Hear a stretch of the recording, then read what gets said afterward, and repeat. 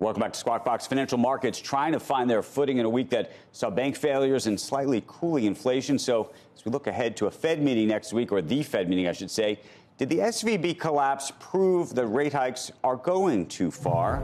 Big question. Who to blame? John Ford is here to weigh in. Hey, Andrew.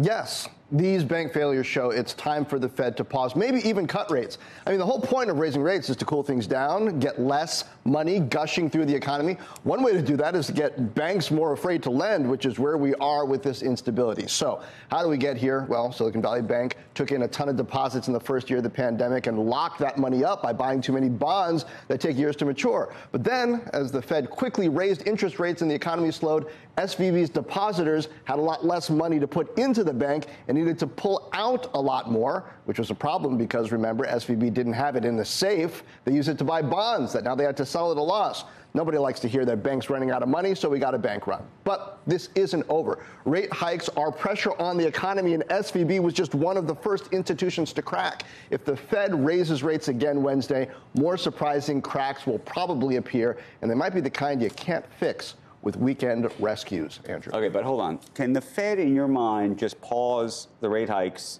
just because banks are feeling pain? I mean, didn't Powell say that pain was part of all of this, and isn't his credibility at stake?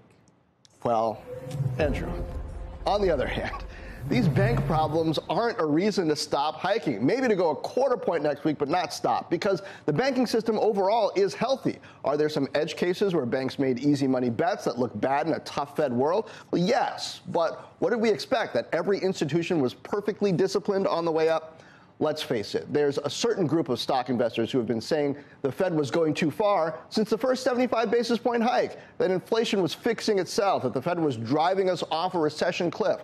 Well, stubbornly high inflation and tight labor markets suggest maybe the Fed's path has been a little fast and furious, but not quite Thelma and Louise.